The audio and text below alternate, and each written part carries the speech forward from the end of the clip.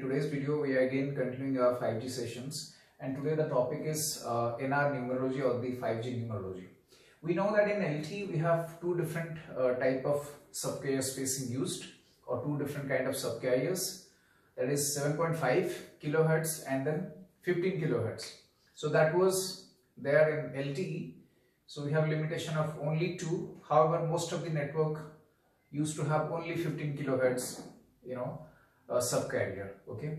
Now in NR we have various type of FDM, numerology, starting from 15 kilohertz till 480. In some of the documents of 3GPP, you will be getting the 480 kilohertz subcarrier spacing also. But we'll not discuss about 480 today. We'll be discussing till 240 kilohertz subcarrier. Okay. So starting from 15 kilohertz till 240. So how they are obtained? So we have a formula, that is 2 to the power mu into 15. Okay. So this one is the formula through which we have obtained this different subcarrier spacing or different subcarrier. Okay. So these are in kilohertz. So with 2 to the power mu into 15, if we implement this formula where the mu value is 0, then it would be 2 to the power mu, 0 means 1 into 15, so it would be 15. Then 2 to the power 1 into 15 would be 30, 2 to the power 1 is 2, 15 into 2 is 30. 2 to the power 2, 4 into 15, 60. 2 to the power 3 is 8 into 15, 120. 2 to the power 4 is 2 into 2 into 2 into 2, 4 times 2 into 15, that would be 240 kilohertz. So these are the different subcarrier spacing used in NR. So we have 5 to 6 subcarriers, type of subcarriers which is used. That is why we are able to serve multiple subcarriers in one radio frame, right? So we have discussed that in our earlier episodes. You have to check all those NR episodes for those basic features. Now the cyclic prefix. So I'll talk a little bit about the basics.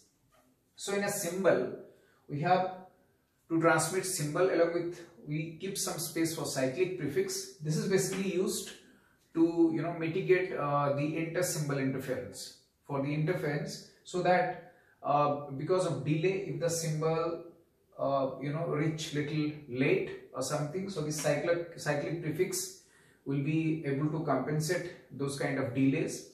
So if we are expecting any inter-symbol interference or any kind of interference, so then cyclic prefix can help us mitigating that inter-symbol interference. So that's why in a total symbol time, we transmit the symbol and the cyclic prefix combined together.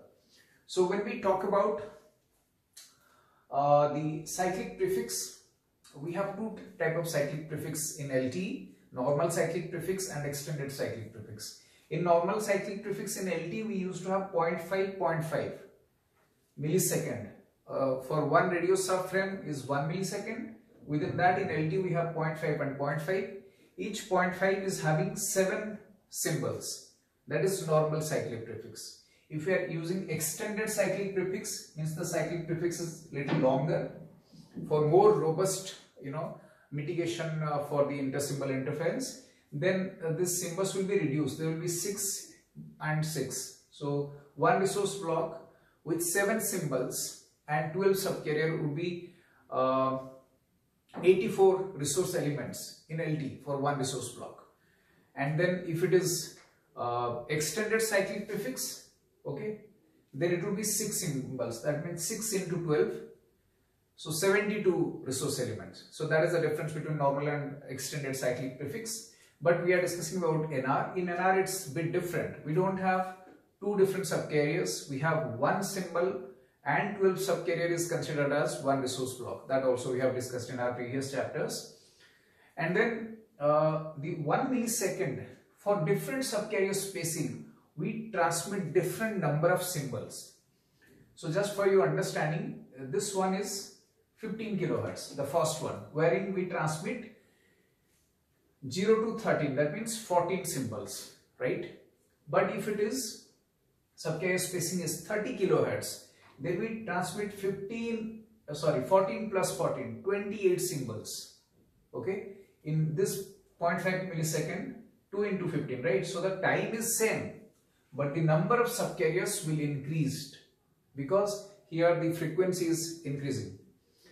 So if we are transmitting same thing for 60 kilohertz, then for same 1 millisecond we are able to transmit 4 into 14 symbols. That much number of 4 times 14 symbols can be used in the same time. So it will be more number of symbols can be transmitted if we are using a higher subcarrier spacing. Let's say 240, then we can transmit 32 different 40 number of symbols, 32 into 15, okay, number of it's not 15, 32 into number of symbol is 14, so 32 into 14 number of symbols in the same time, 1 millisecond. So that is the power of NR. So with the same time, because the frequency is increasing, you can transmit more number of symbols, okay. So let's focus now on the table. So cyclic prefix for 15, 30, 120 and 240 we are using normal cyclic prefix, okay. And for the 60 kilohertz we can use normal or we can go for extended cyclic prefix, okay, only for 60 kilohertz. Now actual symbol length, like I was talking about the symbol and then cyclic prefix. So for actual symbol for 15 kilohertz we have the symbol timing 66.67 microsecond, okay. So 66.67, this much of time is allocated for symbol and then 4.69 for the cyclic prefix. So you can see in the 15 kilohertz, if I take this one as an example, so this particular symbol is combined with symbol and cyclic prefix and the timings are this. For number 2, wherein we have 2 different blocks of 14 symbol and again 14 symbols transmitted for 30 kilohertz, right? So here we are using symbol time 33.33. So symbol time is reduced by half, and then cyclic